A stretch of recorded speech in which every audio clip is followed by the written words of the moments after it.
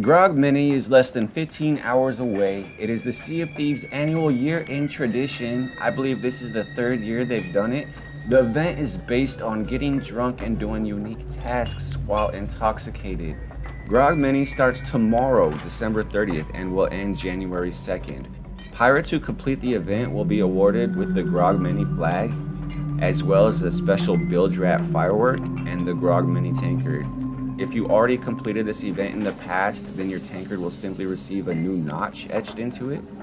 This video will cover the 6 challenges that you'll be faced with this year, as well as the rewards you'll get for doing said challenges.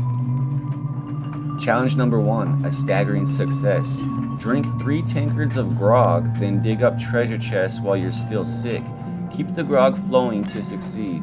Pro tip, if you find a chest of 1,000 grogs, then you'll be in for a much easier time, as you could just refill your tankard from the beach instead of going back and forth to the ship. Challenge number 2, dropping the ball. Drink 3 tankards of grog, then hit an enemy ship with cannonballs while you're still sick. Keep the grog flowing to succeed.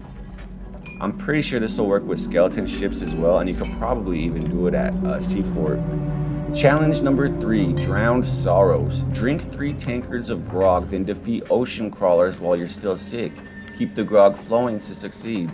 This one will probably take a few tries, as you rarely have 3 ocean crawlers attacking you. Challenge number 4, Sick Burn. Drink 3 tankards of grog, then defeat skeletons using firebombs while you're still sick.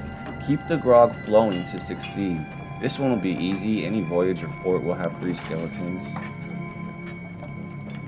Challenge number 5, Dinner and Drinks. Drink 3 tankards of grog, then capture a chicken, pig, and a snake while you're still sick. Keep the grog flowing to succeed. That's probably going to be the hardest one in my opinion. Challenge number 6, Chunder the Sea. Drink 3 tankards of grog, then defeat a shark while you're still sick. Keep the grog flowing to succeed. This one will be easier, as sharks spawn more frequently than I have ever seen before. Thanks for watching the video. If the video was helpful, then please click like, and if you would like to see more videos like this in the future, then please click subscribe. Thank you.